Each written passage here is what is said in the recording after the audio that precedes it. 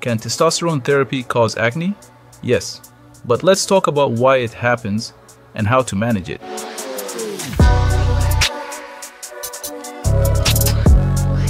Testosterone stimulates the sebaceous glands in your skin. Those are the glands that produce oil.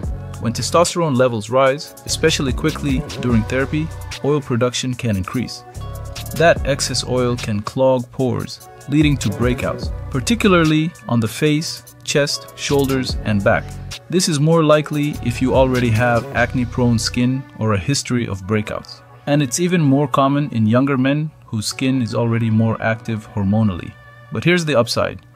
Testosterone-induced acne is very manageable. A consistent skincare routine, think gentle cleansers, salicylic acid, and non-comedogenic moisturizers, can help keep things under control. Staying hydrated and avoiding oily grooming products also makes a big difference. If breakouts persist, your provider may adjust your dose or recommend topical retinoids, benzoyl peroxide, or even a short course of antibiotics in rare cases. The key here?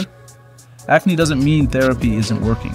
It just means your skin is responding to hormonal shifts, which can be managed. Bottom line, testosterone therapy might trigger breakouts, but with the right strategy, your skin and your hormones can both stay in balance. Stay informed, stay proactive. Your skin deserves as much attention as your T levels.